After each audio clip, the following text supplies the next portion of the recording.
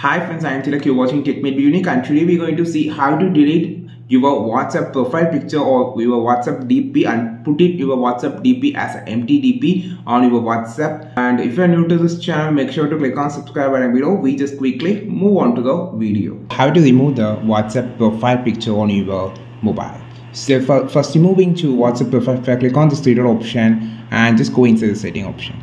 Now you just need to click on your DP. So then you just need to click on the DP again, and you will see on the bottom section called profile photo, and there is an option to camera, gallery, and avatar. So you just need to click on the delete option.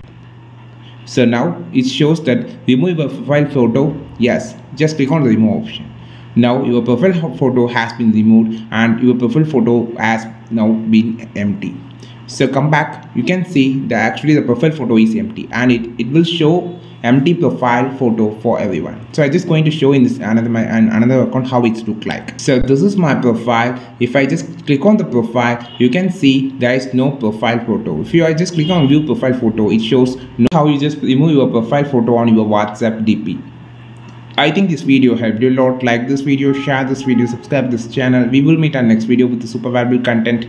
This is Tilak signing off from Tech Made Be Unique. Have a wonderful day.